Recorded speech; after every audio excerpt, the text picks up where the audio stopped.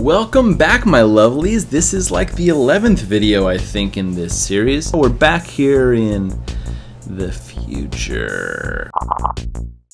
So what we're doing now, last week we looked at the work section. We built the thumbnails and actually the week before last, and then last week we talked about the hover states and made some cool animations for them.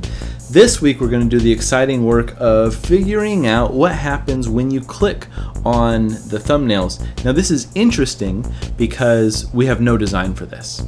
I literally haven't thought about it at all, and I'm trying to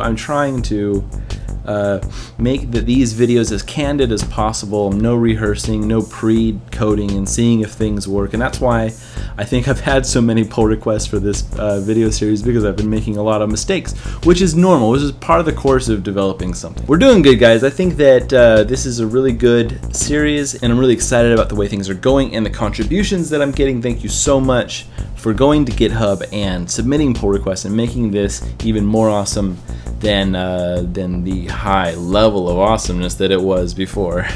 Anyway, so like I said, today we are going to look at what happens when I clicky click. So currently what happens when I click, let's try it. Click, nothing. Okay, take a look at the includes. I'm going to take a look at the work section here. Now each of these thumbnails is printed out as a thumb unit, and they're a div, and that's okay. We'll just leave that there for now. Let me get rid of a little bit of unnecessary white space and tighten this up a bit, because what I'm going to be doing now is deciding how I can bring in the content that the thumb container is referencing, right? So when somebody clicks on a thumb, I want to bring in new content. I want to bring in the expanded version of the website. And that's going to happen by, I'm going to make a sibling of thumb container, call it div class work container. Yeah, okay, it's not a section. Work container, and it's a sibling of thumb container. And in here, I'm going to say do work. Just make that a big old, and this is going to be the title of the project, right? And then there's going to be like an image here, so I'll just make a placeholder div, and I'll style it just right here, just so I can, I mean, sometimes I do this, I create like really small simple styles inline so I can create false objects so I don't have to like go find the actual image and stuff. So this is what I'm talking about. I'm gonna say width, you know, 500 pixels, I guess. Height, again, 500 pixels, I don't know. And background, CCC. So it's just like a gray square, 500 by 500 pixels. And below that, I'll have a paragraph of lorem, which I can get by doing that. Just a few words. And then we'll repeat that twice, because maybe I want this to be like a series, you know, a series of photographs and explanations. There's 3 of them. Okay, so now that I have this here, I need to figure out a way to kind of bring it in, get rid of the thumbs, and then when I'm done with it, bring it out and bring the thumbs back. And I think I might want to do like a sliding transition. So since they're siblings, I'll wrap them in a parent, and I'll call that div class of work dash slider. I don't know. Yeah, I don't really like that name, but you get the idea.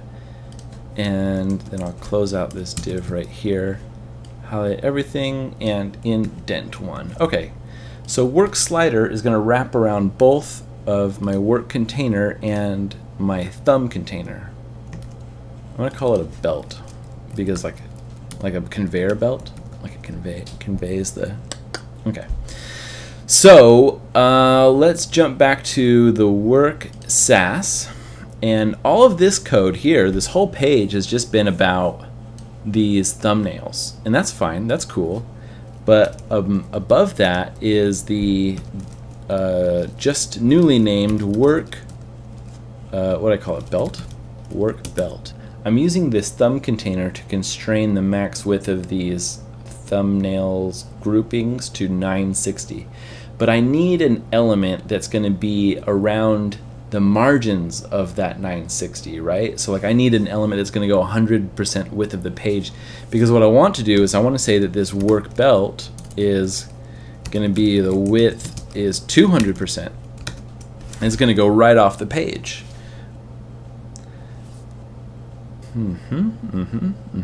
And I want this section, work section.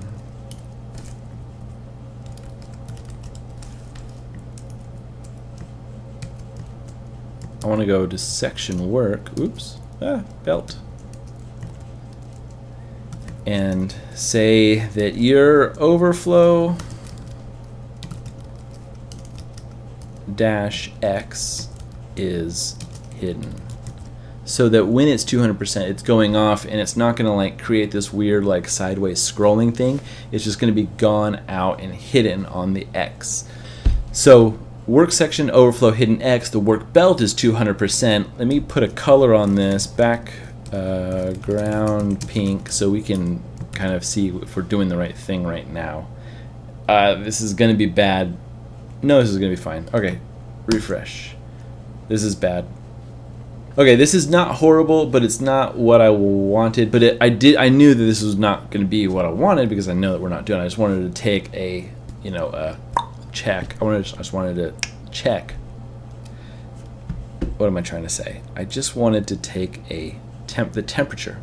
I just wanted to take the temperature of what we have so far. Now this is, let me show you what we have so far. We have a 200% box, which is this pink box, and it's stretching from here and twice as far out. And you'll notice that you can only see 4 of the work thumbnails, because they're 8. They're 4 by 2 by 4. So you can only see half of it, which means it's dead center still with a max width of 960, and then the margins are centering it, and that's good. And then below that, I have a 200% another container, which is the work container, the H4, and then the 3 gray boxes that I wanted. This is exactly what I was hoping to get. And what's nice about it is that, see how there's no horizontal scrolling? That is the key. That overflow X is going to stop my page from looking all wonky, because I'm going to try to hide this do work section. I'm going to try to hide the working container off screen, and then like try to slide it in when you want it. But I have to wrap this. I have to wrap them both. So let me show you how I'm going to do that. I'm gonna call this. I'm gonna do another one. Div here, class thumb wrap. Div indent. Div class work wrap. Indent. Boom. I just said boom. I hate that word. Boom. And now what I'll do, I'll go up here to, I'll create a class for work wrap and thumb wrap. Actually, I think it was thumb wrap work wrap.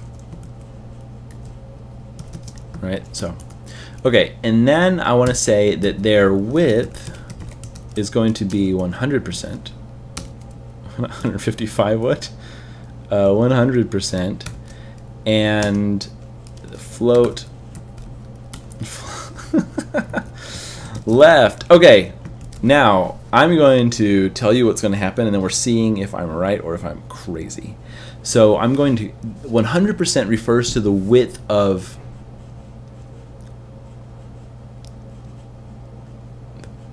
the parent.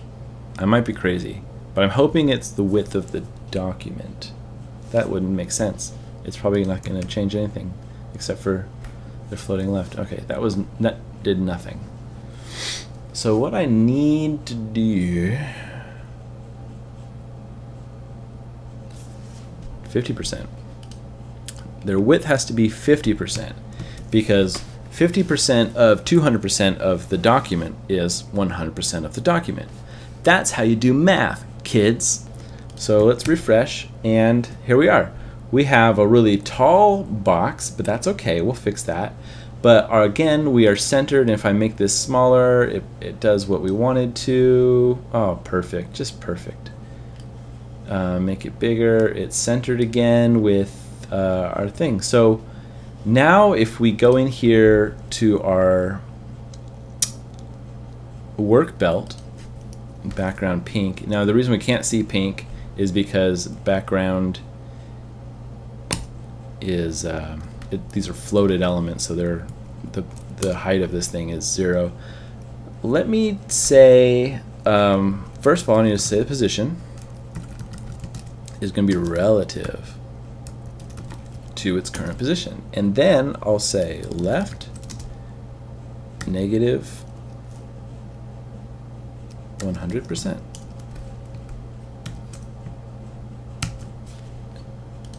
Refresh. All right, see, so my work section, my work, what did I call it? My work wrap, my work container is now in the center of the page, right? Work container, and my thumb container right here is 100% off of the page, off to the left, right? So it's like that is what we got going on. I think that's super fantastic. This is exactly what we want.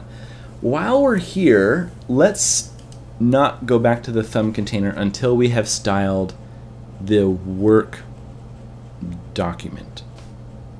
What does it look like when somebody is viewing your work? Okay, and that is going to be work container.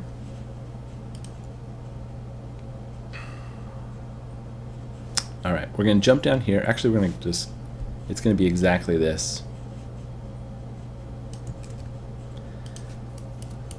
Now you might be asking, why didn't I just put a comma and then put work container?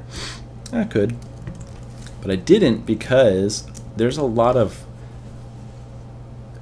stuff in here, a lot of children of the thumb container, and the minute I put a comma and then a new selector, it means I have a new parent selector on all of these too. So I'm doubling up on all of these unnecessary selectors. So it's outputting a lot more cruft in my CSS than I need, than just creating this one small extra selector. Work container. Okay.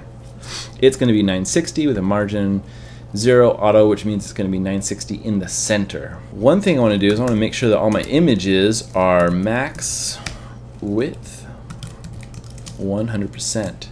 So if somebody comes in behind me and puts in like really like 1,000 pixels wide images, I can't stop them from doing that, but I can stop their 1,000 wide pixels image from going 1,000 pixels wide. So I'm going to say the width, the maximum width that an image can be is 100% of its parent, which is going to be 960. Okay? Yeah. Okay. It's kind of wide. I want it to be 600. What are you gonna do about that? Yeah, I like it better. I like it better. And I'm gonna go to the work section, and I'm gonna say width is gonna be 600 to all these like fake images, just so I can feel what they're like to be 100% wide. Good, good, good, good, good, good, good. It's already shaping up to be an exciting little thing. Okay, how about we do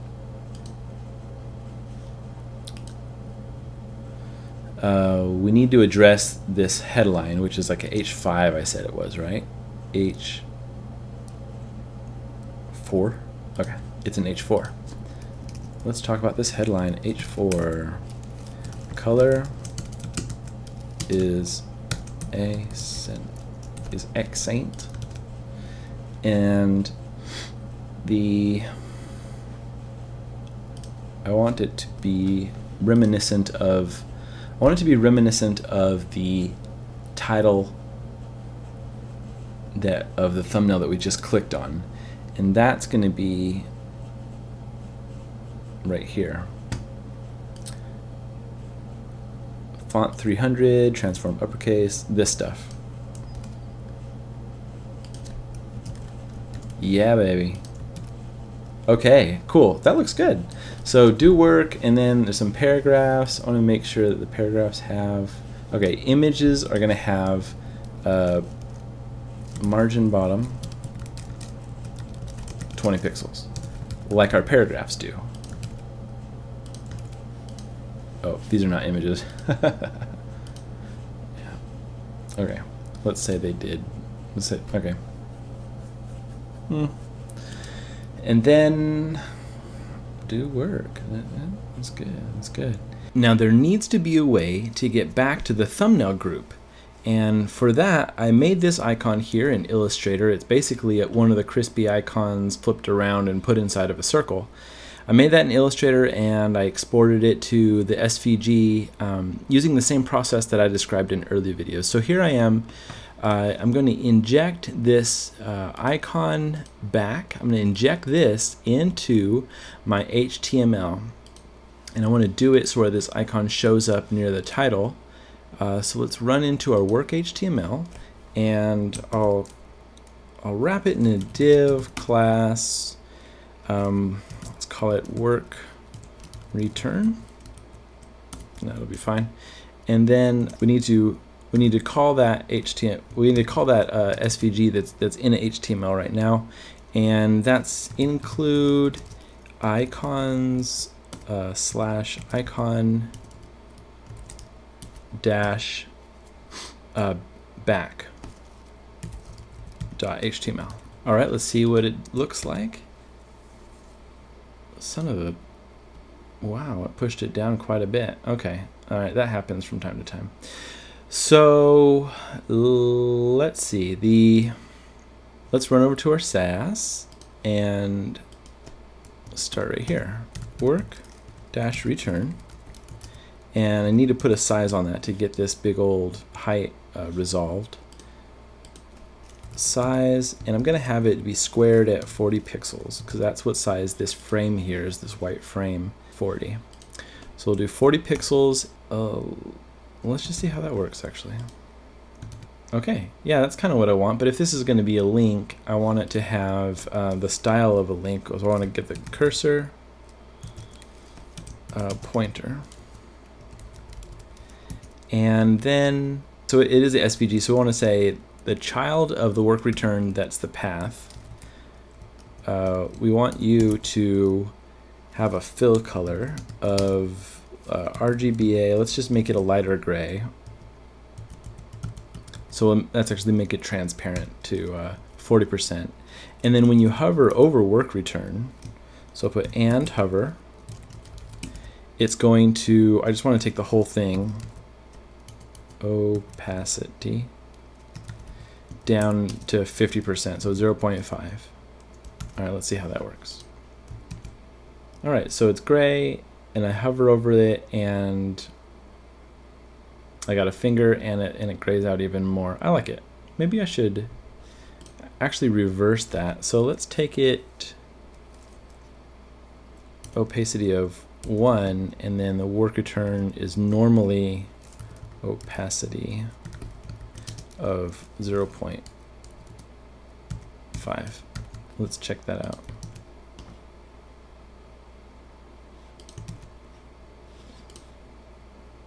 Oh, that's 0.1. No, I want 1. I like that. Like it darkens up when I hover over it, making it more like, yeah, click me, click me, click me, instead of fading out, which says, ooh, don't click me.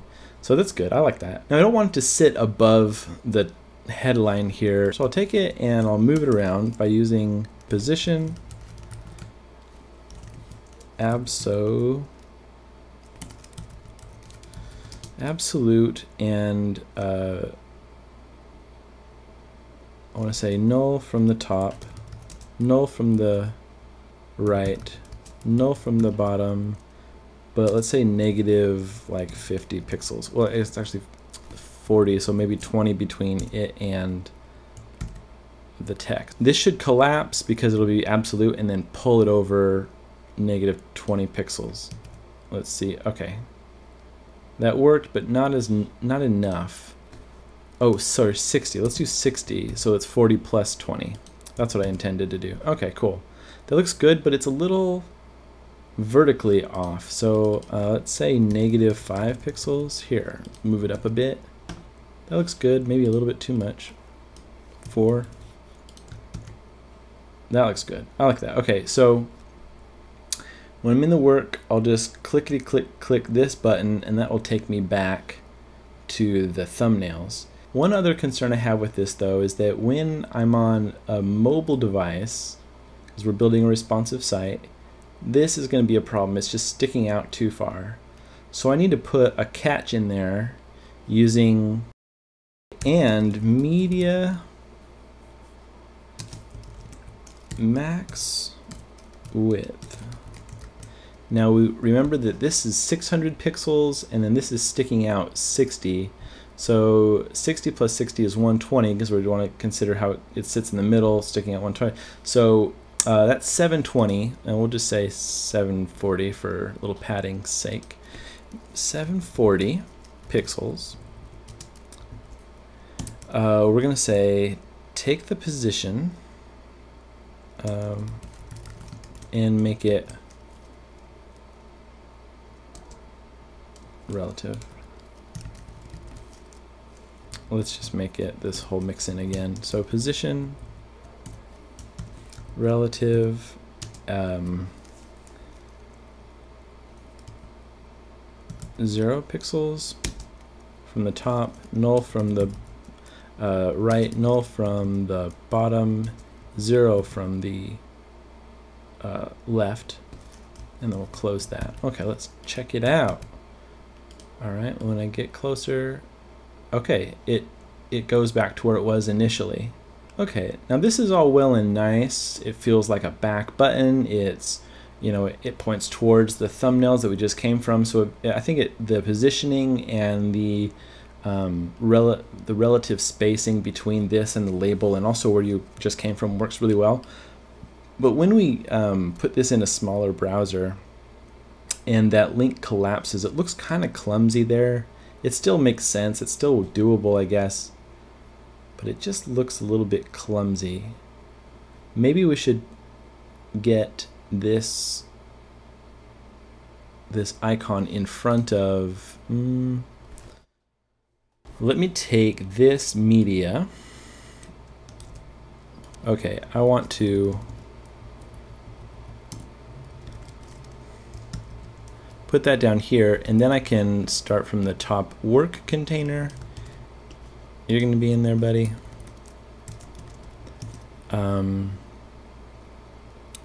Work return, you're going to be in there.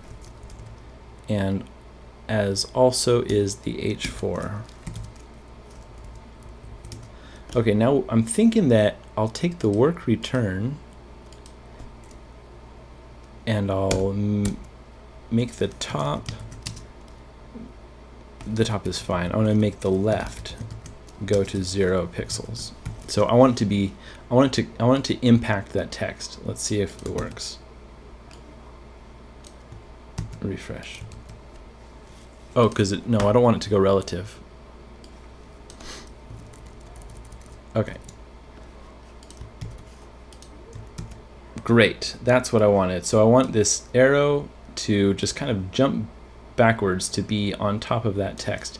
Now I can take that text and stick it out with a margin left of, what was it, 60 pixels. There we go. So now it just kind of jumps in line right there. Oh, that's much better. I like that a lot better. Okay, cool. So yeah, when I click it, it'll jump back to my thing. Now that we've got this work section kind of styled relatively how we want it, we need to, I don't know, before I populate it with images and stuff, I want to get that interaction down of switching between the thumbnails and the work sections, basically that slide around. And that's going to be pretty simple. Let me show you how that's done. We're going to crack open the functions for the first time ever in this project, and we're going to write a function that when we click the thumbnail, it will jump over to the work section, and then when we click the close button, it will jump back over to the thumbnails. Let's do that then. So what I want to do is I'll write, the function will be called work work belt. Right, that's the reference to the function that says that when the page loads, make this function available to run, or run it anyhow. And the function will say, what's this called? Work belt. This is the function. Everything inside these two mustache brackets are going to be what the function is, okay? I'm not giving lessons in jQuery at the moment, but I'll kind of talk you through the logic of the function, and then like maybe in another video series I'll talk about, you know, the ins and outs of JavaScript and jQuery.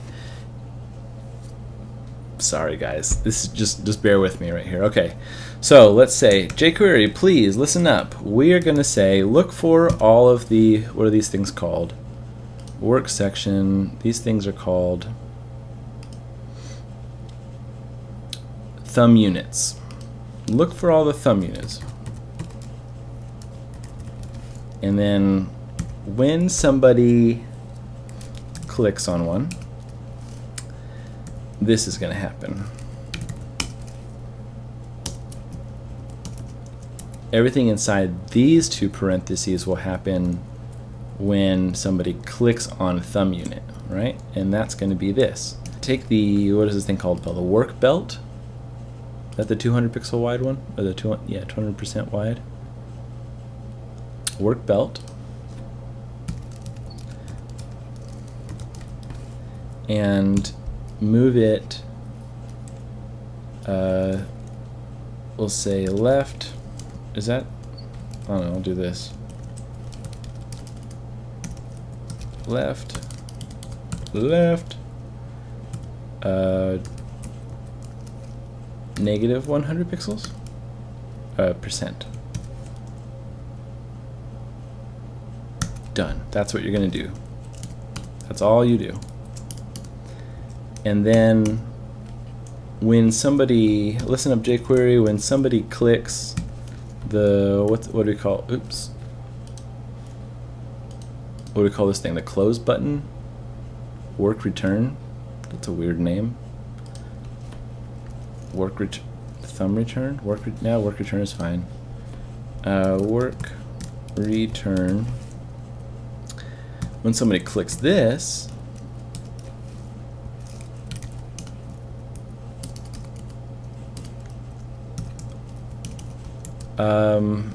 take this work belt and put it at left 0%. And I need to default the left at 0% and put a transition on it. That should be good. Let's see how we worked out. So we've got these thumbnails. We click on one and the work slides in. It goes back. It goes in. It goes back. Up again. I go back. Okay, the only problem I have right here is that you look at the horizontal position. Let me put out a rule here. Let me put a rule here where the top of these things are. And click one of these and see where the top of this thing is. So what's up with this? What's up with this? I would like this headline to be right at the top of this. Let's figure that out. I'll tell you what that is. That's a weird margin top from the headline. So we're just going to go to that H4 down here and say margin 0 pixels auto. No, just 0. 0, 0, 20. You could do with it. You could see, there you go, perfect.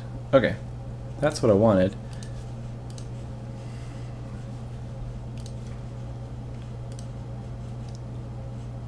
Like that and like that. It's quite nice. But here's the problem. When I'm back in my thumbs, I still have the height of the work container dictating how tall this work section is.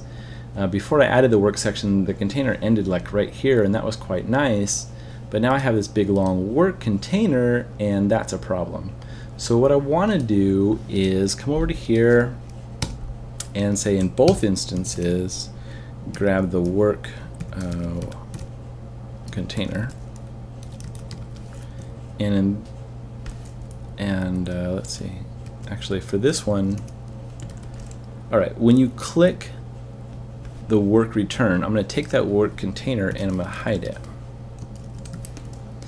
And then when you click the thumb unit, I'm going to take the work container and show it. And I need to set the work container display none by default. And let's take a look at what we got. All right, normal, happy old work thumbnails. Click on them and they jump into the work container, which is looking good and nice and tall. Slide out, here they come back. Yeah. Good, good, good. I could do this though, because you see how when I click on it, see it disappears before it slides away. Now it's going so fast, I guess it doesn't really matter. But if I wanted to slow that down a little bit, like where's that transition? I'm going to slow that down to all 800 milliseconds. See, it disappears. It's kind of strange. Really easy fix to do that is to take this hide call in jQuery and transition it over the 800 milliseconds. And that way it won't disappear, but it will fade in color or fade in opacity, meanwhile maintaining its dimension as it slides out. So let me show you what that's like. So I'll slide it in as you're used to, and then when I slide it out, it's still going to be there, just fading out as it goes, and which is a nice effect. But it also keeps the shape. I mean, you can see it leaving, and that's exactly what I wanted. And then I'll also have, when it's gone, the bottom will cinch up to where it should be. So I'm happy. I'm happy for now. I think there's still a few more optimizations we can do on this effect, but the majority of what we need to do now in the work section is to just fill in the work and kind of make that a comfortable experience for the owner of the site. I hope this has been a good video for you guys. I feel like it was kind of like, because I had no design for it or no idea what it should be, it was kind of like, oh, maybe this and maybe that, you know. But I don't know, sometimes when you're, I don't know, designing like in the browser, that's going to be your experience. So yeah, I hope you enjoyed the video. If you have any questions or comments, please leave them in the doodle below. I love to hear from you guys, and thanks to all the contributors of the artist theme on GitHub. Your pull requests are kind of stacking up, and I'm excited to get to them, but I'm really anxious to get through the work section before I do get to them. So keep on doing what you're doing, and I'll see you guys next Monday. Keep on hacking.